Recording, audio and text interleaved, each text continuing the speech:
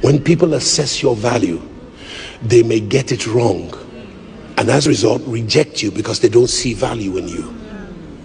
Don't be upset with them, just don't accept their appraisal. Because the problem might not be with your value, the problem might be with their poor assessment.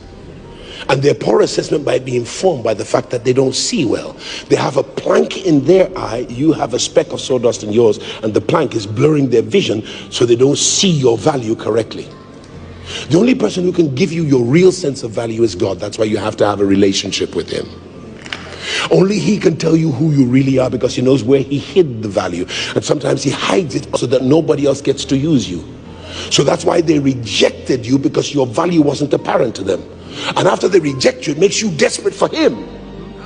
And then he, in that attraction, finds you out as the mystery man controlling your circumstances, so that you eventually cry in desperation, I won't let you go until you bless me. Now that I've got you and you've got me, I'm not letting you go until you bless me.